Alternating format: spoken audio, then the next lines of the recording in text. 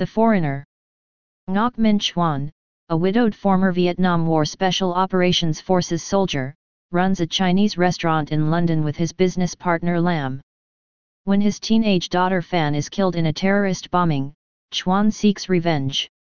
The British police discover an IRA codeword was used in the bombing and an Irish Republican group calling itself the Authentic IRA claims responsibility. Chuan takes to visiting Scotland Yard daily, asking for names of the bombers, but is told by Commander Bromley that his visits are diverting resources away from the investigation.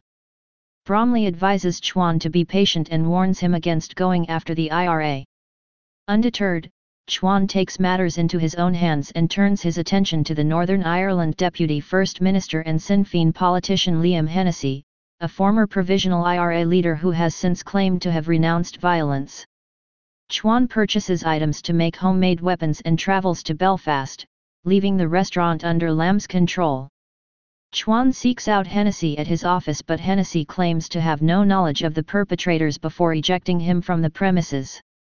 Chuan does not believe him, and sets off a homemade bomb in Hennessy's building before leaving a fake explosive on Hennessy's car as warnings. Hennessy tells his men to find Chuan and stop him.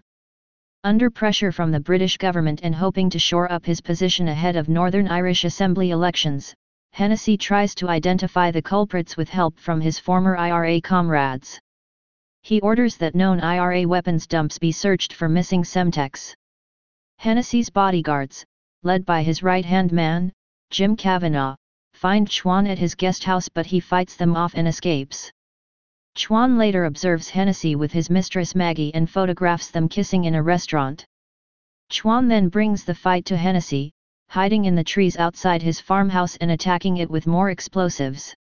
As Hennessy's henchmen attempt to track him, Chuan disables them with traps and attempts to interrogate one, but is shot in the shoulder by Kavanagh and flees.